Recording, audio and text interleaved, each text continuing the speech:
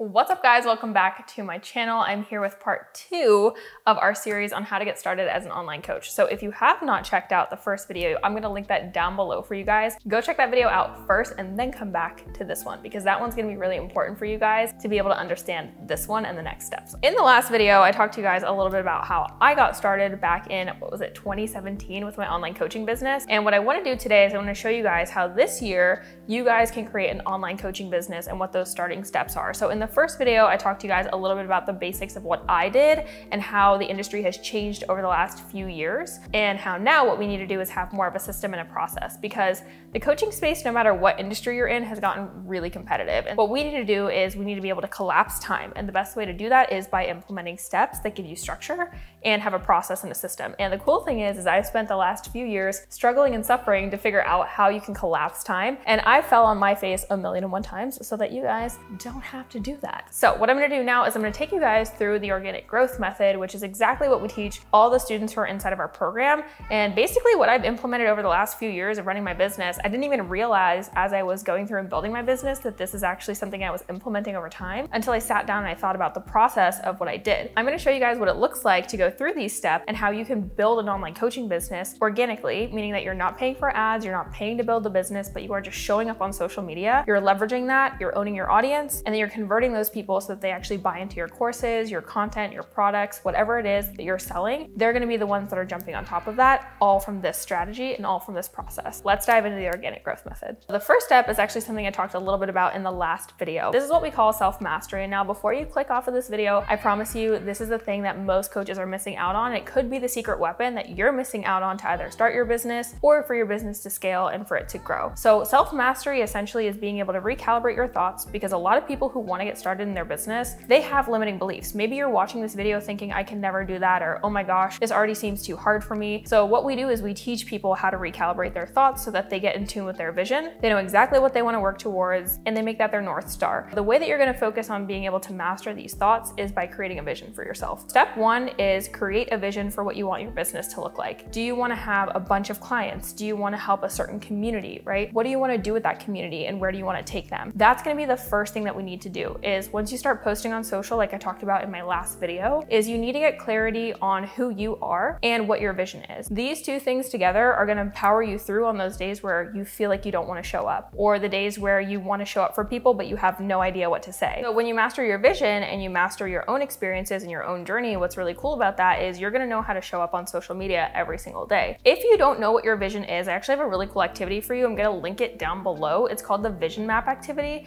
It's just a set of questions that basically help you get clear on your vision. And what we do is we just send you back your results. So you get to read over them and it will just really help you get your thoughts going. So that way you're able to show up on social media and you're able to start providing content for your audience. So that's going to be the first step for you. The next thing is going to be what we call powerful positioning. So think of this as all your marketing. This is where you're going to start putting out content and building up your profile on your socials. So you're posturing yourself. A lot of coaches, they just do this so wrong when they first get started. If you are a coach, if you want to become a coach, tell people that you're a coach. The easiest thing you can do is just set up a profile. I'm actually going to put my profile right here.